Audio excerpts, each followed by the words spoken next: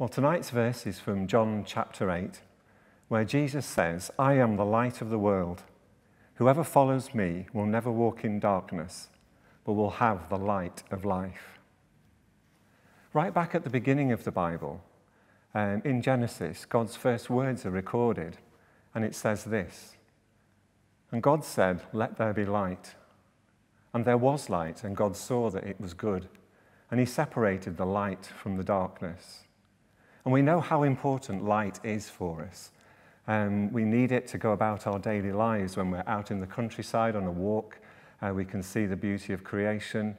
When we're going about our daily tasks, whether it's studying at school or at work, or just relaxing at home, we need the light to help us. And particularly at the moment, as it goes dark early, we get home, we turn the lights on, we put our Christmas lights on, we light a candle, you might have your Christmas lights in the window.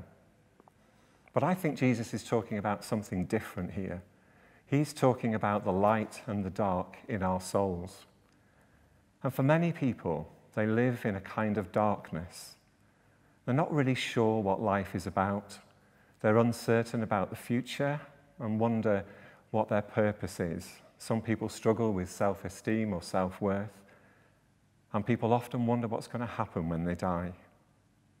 But Jesus says that we no longer have to walk in that darkness because we have the light of life.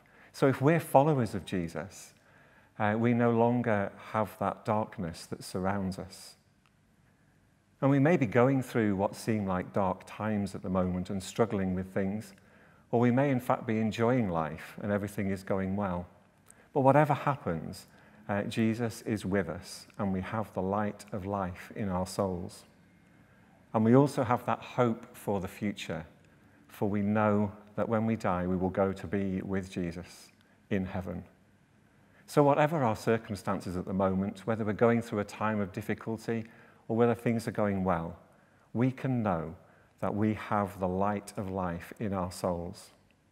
So when you get home from work, you switch the lights on, you put your Christmas lights on, just remember that we have the light of life in our souls. So let's pray together. Lord Jesus, I want to thank you that you are the light of the world. I thank you that we no longer walk in darkness because we have the light of life. And whatever our situation, whether it feels like darkness is crowding in around us or whether we're enjoying life at the moment, we thank you that you walk with us, that we have the light of life in our souls, and we thank you for that.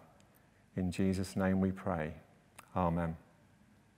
So thank you for listening, and I want to wish you all a very happy Christmas, and I look forward to seeing you at some point in the future.